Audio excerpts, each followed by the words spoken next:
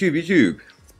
Okay, so all the apps have been getting revoked a lot recently from all the good places we like to get them from, like Tweakbox and Tutu and App Valley, and that's because there's been a bit of a snitch and there's been a lot going on, and Apple keeps revoking them constantly. So I'm going to show you how to stop them getting revoked.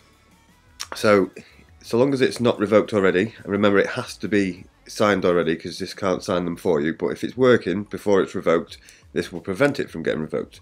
So you just go to the link in the description, will take you here. You just skip the ad at the bottom. Here you go, AntiRevoke, and it's virtually a profile. If you get redirected, make sure you open this in Safari. If you do get redirected, just hit your back arrow down at the bottom and take you back to the screen. So you want to hit install profile where it says here in the middle, and it will take you to here. Just have to, there's a little pop-up there, you just have to allow it to open your settings. Once it takes you to here, this is the certificate, so you just press install in the top right. Then if you have a passcode on your device, just type in your own passcode.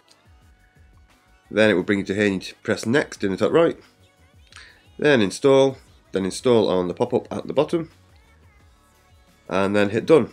And then once it throws you back to this page, the profile will be installed.